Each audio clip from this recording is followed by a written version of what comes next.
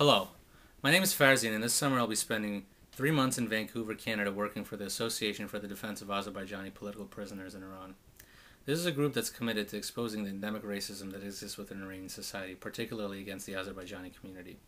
Now, even though this community comprises roughly 25 to 30% of the entire population of Iran, they're barred from speaking their language in public forums and learning their native tongues in schools.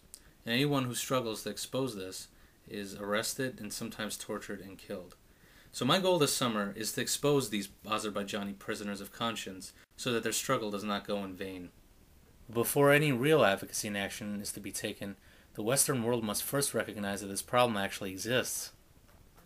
So that is why I'm asking all of you who are following my blog so far to spread my blog to your family and friends, and to Google South Azerbaijan and political prisoners in Iran, and to help spread my message. So hopefully in the end result we could see an Iranian government that recognizes the beauty and necessity of its various cultures and languages, and to preserve its various cultures and languages.